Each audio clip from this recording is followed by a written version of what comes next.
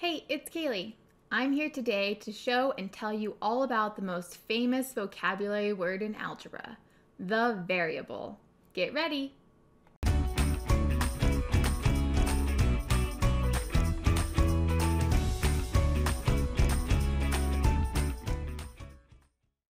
Picture this. My soccer team is having a bake sale.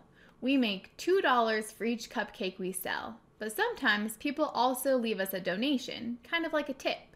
So for every cupcake, we make $2 plus any extra donation the person leaves. So we have an expression that will look like total money will be equal to the cost of our cupcake, $2, plus the donation amount that they leave us.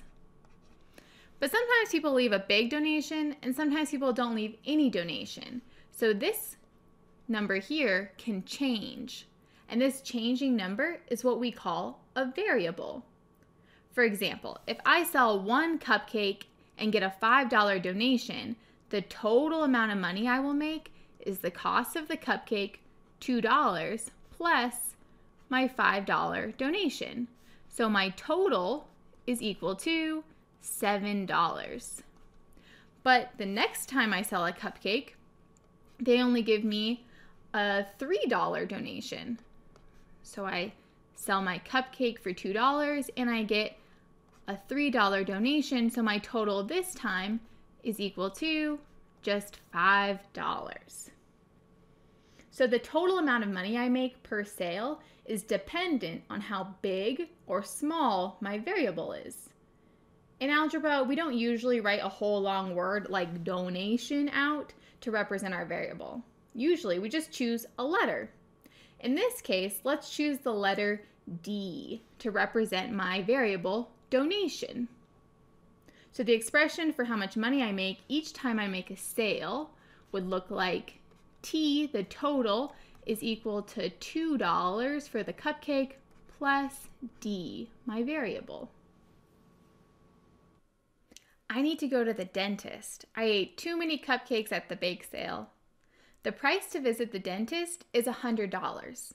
But if I have any cavities, it costs an additional $50 for each cavity to be filled.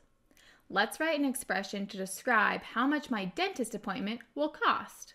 So how much will it cost if I have no cavities? If I just go to the dentist, my total cost, let's call it C, will just equal the cost of the dentist appointment, right? Just $100.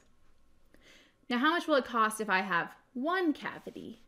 Well, if I have one cavity, I'll have to pay the cost of the appointment, which is just $100, plus the cost of one cavity, which is $50.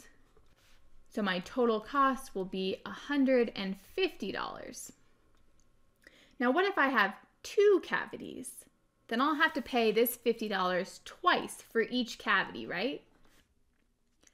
So my cost will be $100 plus the number of cavities I have, which is 2, times the cost for each cavity, $50. So that will give me $100 plus 2 times 50 is another $100, which will be $200. So what's the thing that is changing here? Yeah, it's the number of cavities I have. Here I had 0 cavities, here I had 1 cavity, and here I have 2 cavities. So my variable is, that's right, how many cavities I have. But cavities is also a long word to write out. So what should we call our variable cavities? Sure, how about little c? I know we just did our big C for cost here, so little c here. So that means the cost of going to the dentist will be big C plus just the cost of my appointment, which is $100, plus the cost of the cavity times my variable, little c, how many cavities. In these last two examples, we used letters D for donation and C for cavities to represent our variables. Variables are typically lowercase letters, and it is most popular to use the letters X and Y. You've probably seen expressions like 2x and 6 minus y before. But we could have used a picture of a tip jar to represent donations and a tooth to represent cavities. A variable is just a symbol used to represent values that can vary. That's why it's called a variable. So my cost now that we know what a variable is, we're ready to dive into even more special words used in algebra. Join me in the next video to learn about the words terms, factors, and the number of cavities I have. I'll see you there.